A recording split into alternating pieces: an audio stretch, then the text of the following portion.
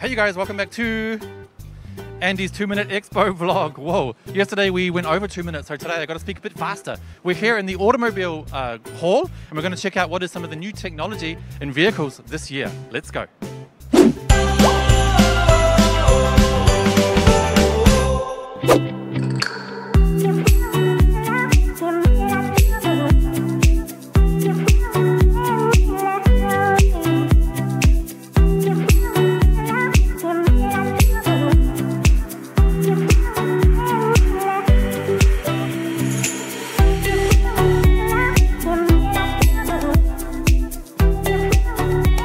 Wow, this is really bringing back a lot of memories. I've never ridden a motorbike like this before, but this is Honda.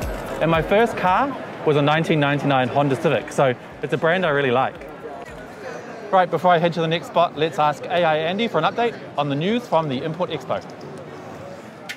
Hi there, it's Digital Andy. The latest news from the Import Expo is that plans for 2021's Expo are already underway.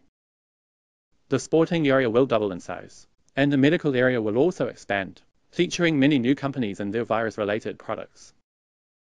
That's it from me for now. See you all tomorrow. Wow. This is a Mercedes camper van, if you could call it that. It's really expensive, about $1.5 million US. And I asked the boss here, which kind of customer would buy this kind of camper van? He said, someone with a lot of money, go figure. That's not me, but we can have a look.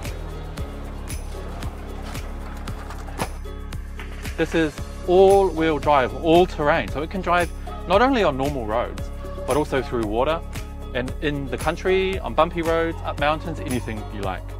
Now, I think the most exciting part is we should go take a look in the back. Whoa, you could see just from here how high up we are. Now I've got to get down somehow.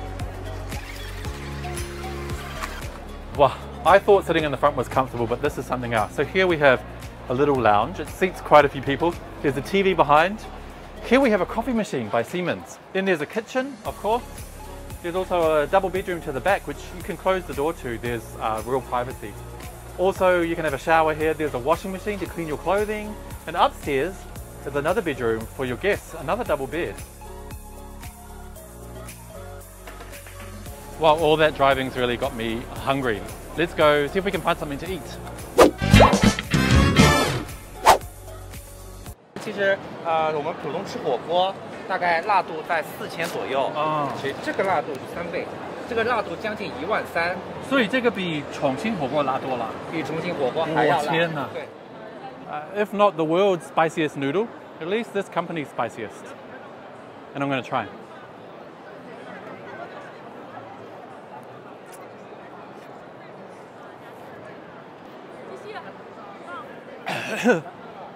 It catches up.